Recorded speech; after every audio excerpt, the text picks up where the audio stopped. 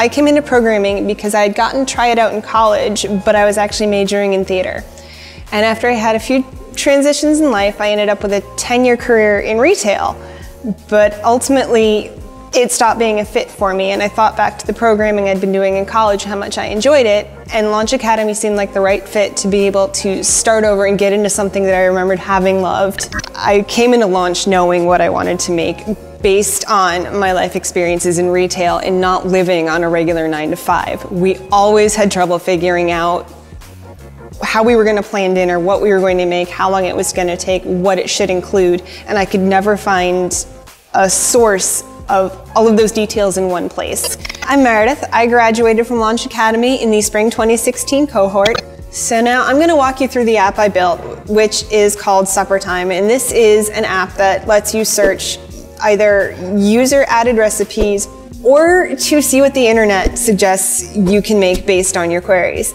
So if we start with what users have added, we can click on that button, and you're brought to a screen that gives you two fields, and you can search one, the other, or both.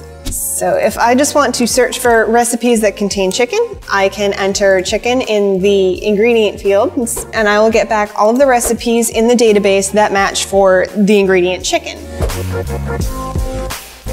There's a link just under the cookbook for add a new recipe, and you can click on that, and you'll get a pop-up which actually uses JavaScript and Ajax, so it's super fast. You're not waiting on the system to load.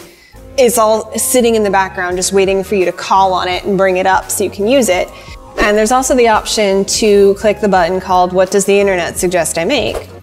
And this gives you the ability to make an API call through the Yumly API, which has access to cookbook collections from Martha Stewart and Better Homes and Gardens. So you get a lot of very big name collections that you can search the same way you can search the database cookbook.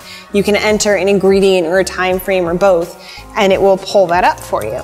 So if I say 30 minutes in chicken, I will get the first 10 recipes that come up that are 30-minute chicken recipes.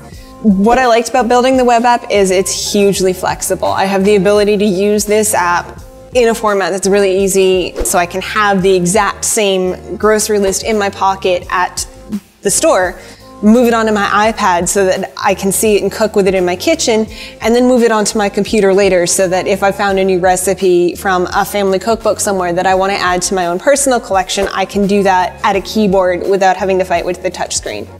So while I was building my breakable toy, technically I had to learn how to actually build a search, which is something that I was able to really dig into because we spent a good chunk of time at launch learning how to learn and learning how to research what you want. Coming into launch, I basically knew nothing, but it was reassuring to know that I was now in a room full of people who were at the exact same place I was. My mentor was amazing about finding time to help me out when I was stuck. Everyone on staff is hugely helpful in making sure that you don't fall behind.